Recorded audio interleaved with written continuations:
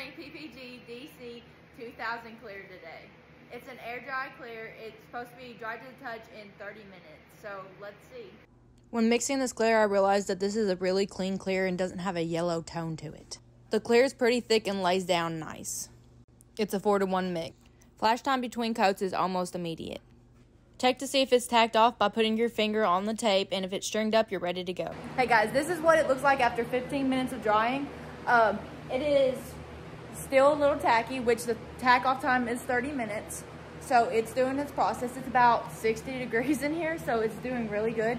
We'll come back tomorrow and see if there's any diebacks or anything like imperfections. So let's see how this clear is doing. So far, it's doing great. Back the next day, the clear is completely dry and buffable. Now, I've sprayed this clear before, so I know that it's good to go in 30 minutes. But I love the way this buffs out and the way that it lays down. It looks so nice, and it's easy to buff.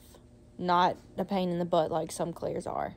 This clear is perfect for at-home projects because it flashes off so fast you don't have to worry about bugs and stuff getting into it. And it buffs out really nicely. So I would recommend to use this at home if you have a project.